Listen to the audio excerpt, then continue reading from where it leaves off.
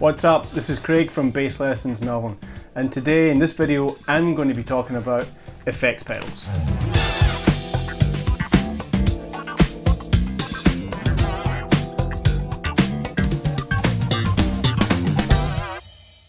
Okay, so today I'm going to take you through my pedal board.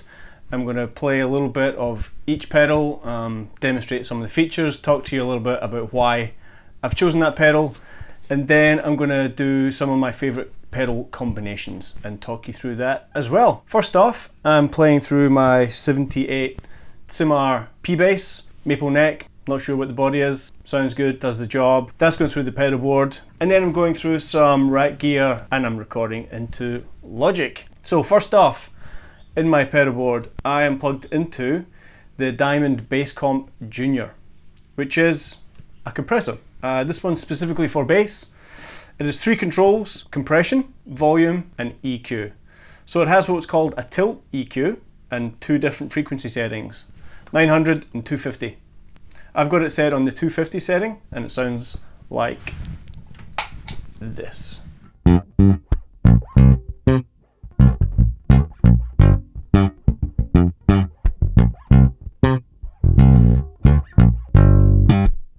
Without it,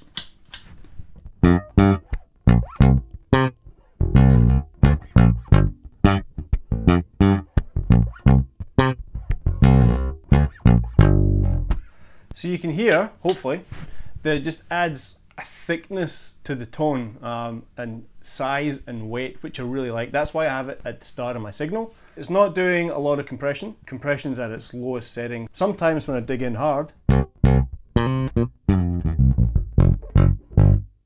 the LED changes to let me know that there's compression happening.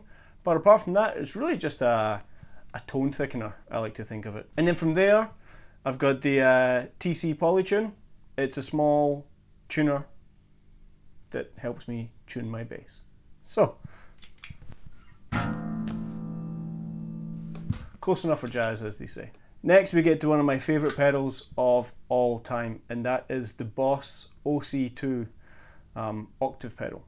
Now this guy's been around since the 80s. This one is made in Japan, I'm guessing some point in the 80s. It's not the Octaver, the desirable version, but pretty sure it sounds almost the same. So this one I have set to be fully wet with the octave 1 down. So this is what it sounds like.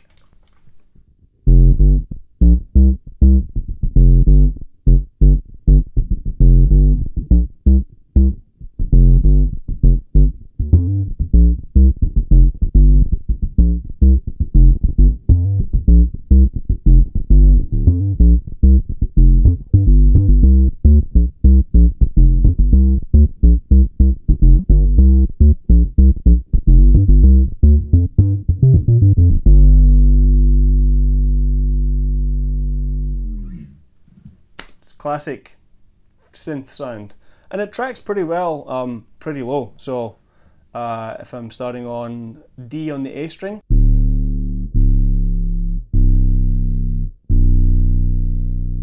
that's down to B,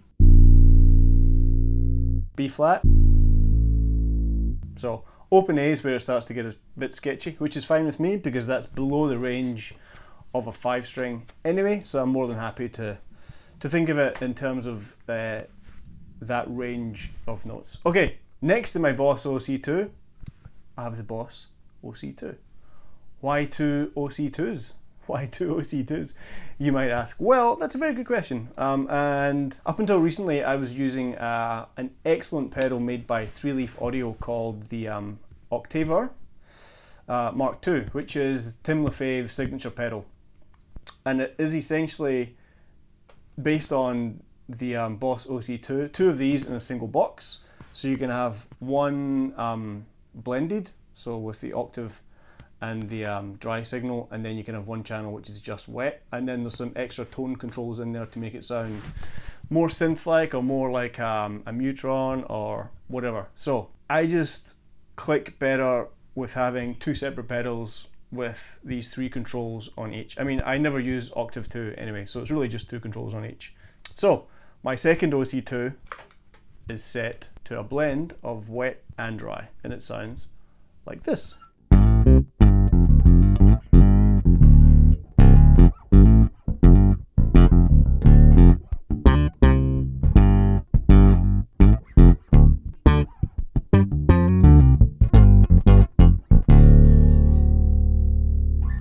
Next up we get to my overdrive distortion pedal, which is made by an awesome company called Crazy Tube Circuits.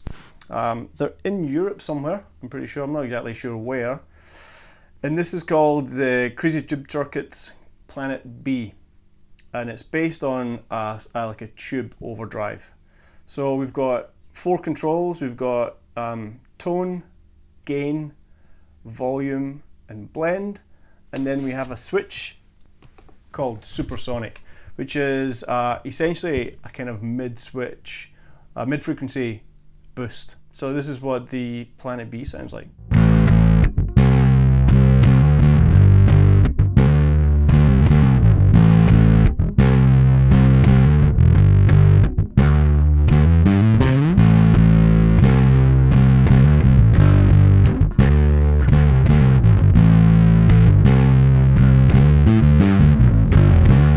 Next pedal in the chain is my Aguilar Filter Twin, which is an envelope filter.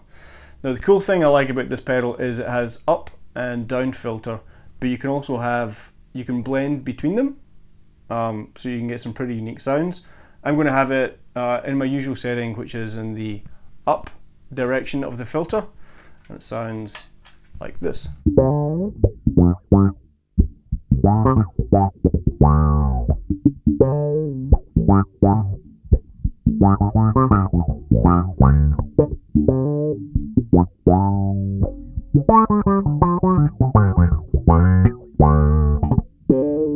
Funky sounds. Most recent addition to my setup is this Boss Chorus CE2B. It's the brown Boss Chorus pedal from the 80s and early 90s. And it's pretty simple. 3 controls: rate, effect level, and depth.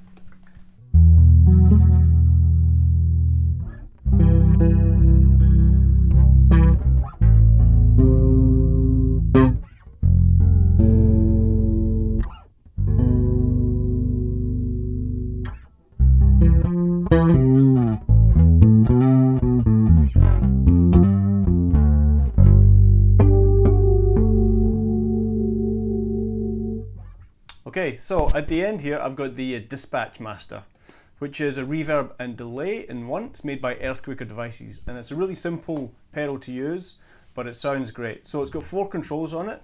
Reverb, which controls the size of the reverb.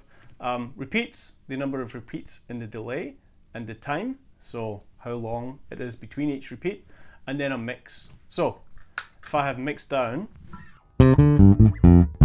I get nothing. If I turn the mix up,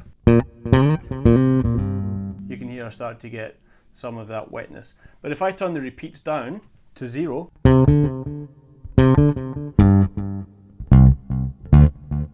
can hear I'm only getting pretty much 1 repeat after that.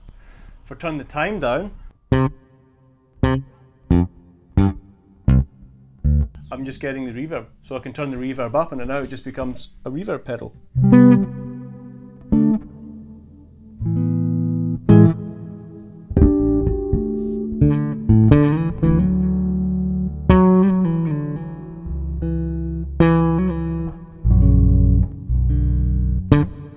And then vice versa, I could turn the reverb down, turn the repeats and the time up, and it's just a delay pedal.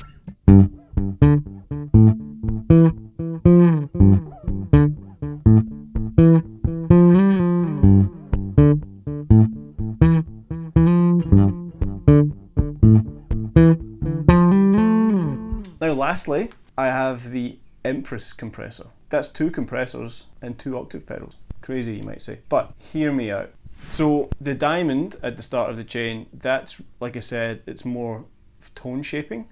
And then the Empress is doing the bulk of the compression.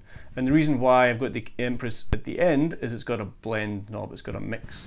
So the controls are input, attack and release, mix, and then output. and then you can set the ratio of compression from 2 to 1, 4 to 1, or 10 to 1. I've got it on 4, and then you can meter input, gain reduction, or a mix of both. So I've got it on both. The Empress, now included in the chain with the diamond, sounds like this.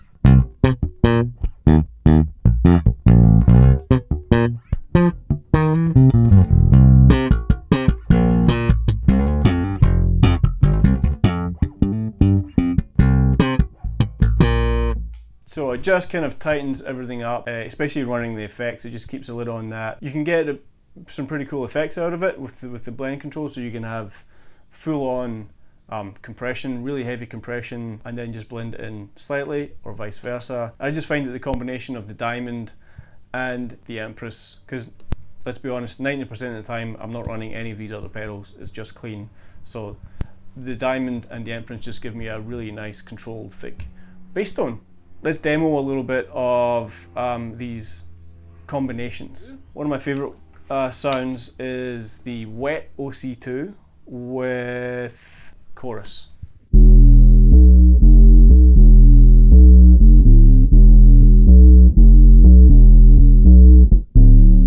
And then also what sometimes I like to do is just add on a little bit of the dispatch master at the end.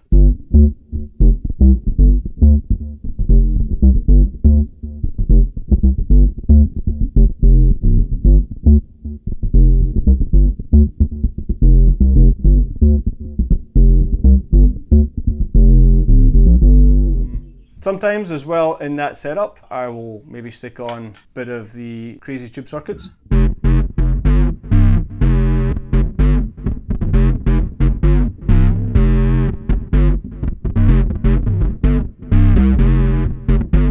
So depending on how nasty I want the Synth 5 to be. And then finally, if I'm going full out crazy synth land, so I was talking earlier about how the Aguilar, you can have it up, down, or a blend of both. Here it is in the up setting.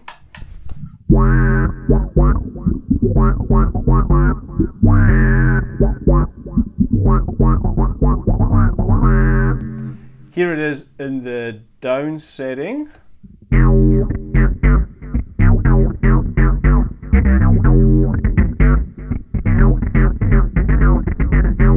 And here it is with both.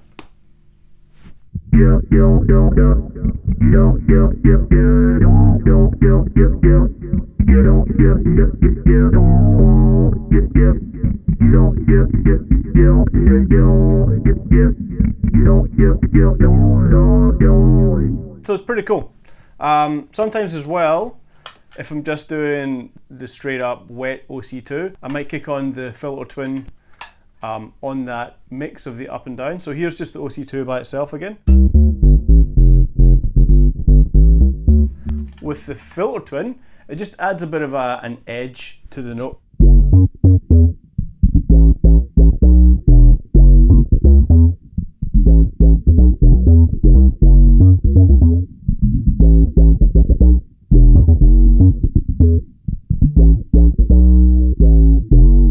So moving on to the blended OC2.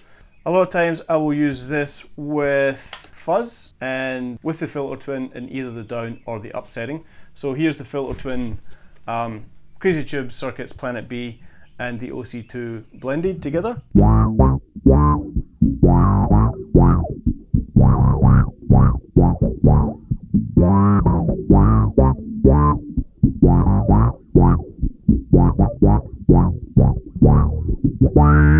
In the down setting,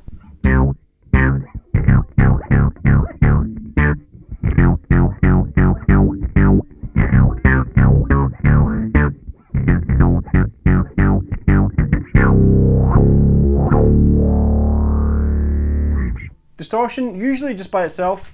Maybe I'll kick it on with a bit of reverb and delay.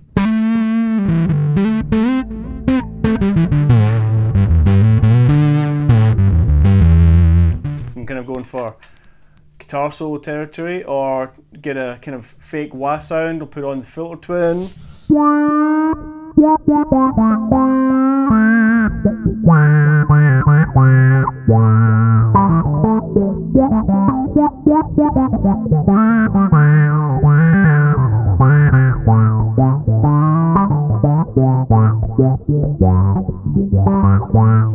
So that's my pedal board. That's how I like to use the individual pedals, and that's how I like to use them as combinations. So let me know in the comments below which ones you liked. Do you have any of these pedals? Which ones do you think I should be checking out as alternatives? I've bought and sold so many pedals over the last 10 years, so I have tried a lot, and these are the ones that I've kind of narrowed it down to, keep coming back to. Guys, thanks for watching. I really appreciate it. Hit the subscribe button, and I'll see you next time.